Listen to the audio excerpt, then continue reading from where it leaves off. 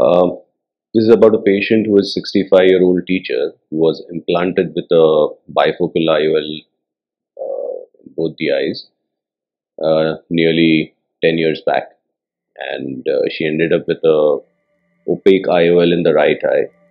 And there was a yak capsulotomy which was already performed by the operating surgeon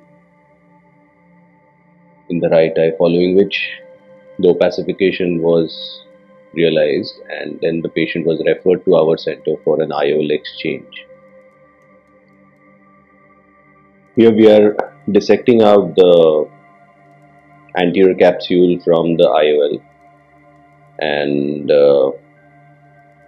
we fill the chamber and the space between the capsule and the IOL with a dispersive OVD, something like chondroitin sulfate, and we are getting the part of the haptics out of the bag. Once we do that, we again fill the chamber with a dispersive viscoelastic, make a 2.2 millimeter incision. That is what was planned for, because patient did not want a monofocal. We had planned for a trifocal toric IOL. Once both the haptics are out, we are cutting along the optic, which is with this modified Osher's scissors, and the left hand is a Sinskey hook, which is trying to stabilize the IOL and give countertraction so that there is no movement of the IOL. So that helps the endothelium being protected.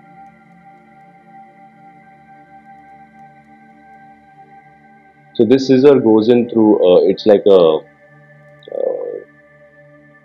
retinal instrument, and it's not, and it goes through a 2.2 millimeters incision. So that's the way it was modified, and it has serrated edges. So that really helps cutting the IOL, gives a good grip on the IOL. So one half we again cut along the haptics and make it into two smaller halves, and then using a IOL grasping forceps which has serrations on it again for a good grip, we remove off those two pieces, and then the second half is positioned opposite to the incision and cut along the axis of the haptics. It's important to fill the chamber with a good OVD, and that really helps because in these cases the main problem is going to be damage to the endothelium. A vitrectomy was performed, and we realized that the YAG opening is pretty stable with fibrosed edges, so the bag was intact, so that was a good thing which went in our favor.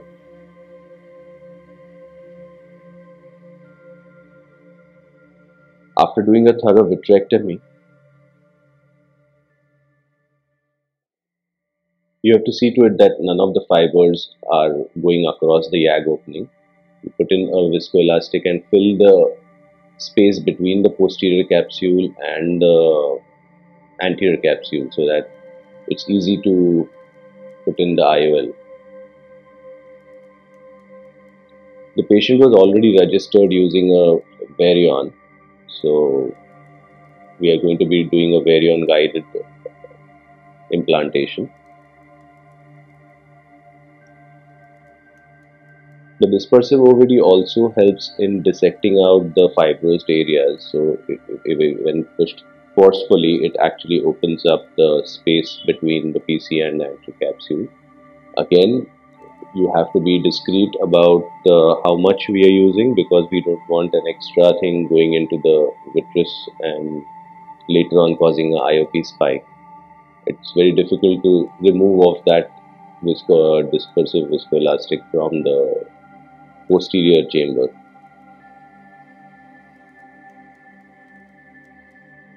That's the axis in which we are going to be implanting.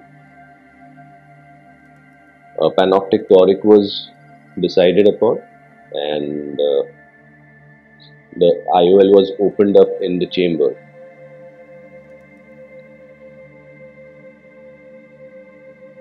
While putting the IOL in the bag, we had already tried to get the IOL's axis in the area wherein which we want it to be. So the dialing was done beforehand, and then using a careful technique in which you tuck the haptics and then slowly nudge it into the space between the anterior capsule and the posterior capsule. So once the leading haptic is in,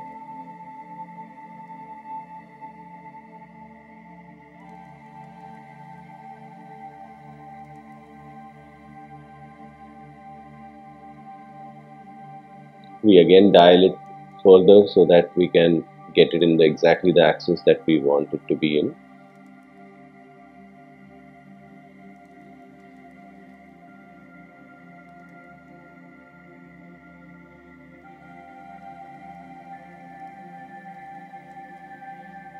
And then using the same technique, we again tuck the other haptic into the bag. You have to wait for the entire IOL to open up in such cases because it gives you the entire expanse and the support for the IOL so that it can be easily put into the bag. We also had kept a standby monofocal IOL ready, and the patient was counseled about that. Okay, if we are not able to put it in the bag, we are going to be exchanging it for a in the sulcus 3-piece IOL.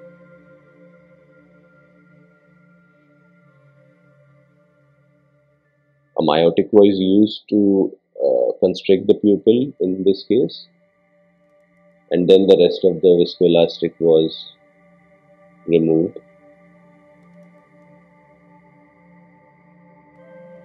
The technique of using the dispersive viscoelastic is more of using the flow to free it from the endothelium and then remove it with the aspiration, but the aspiration should not be near to the endothelium. To summarize, with the capsular bag intact after YAG, it's possible to implant IOL in the bag using good techniques. It's possible to do so through a 2.2 millimeters incision, and a judicious use of dispersive viscoelastics is advised.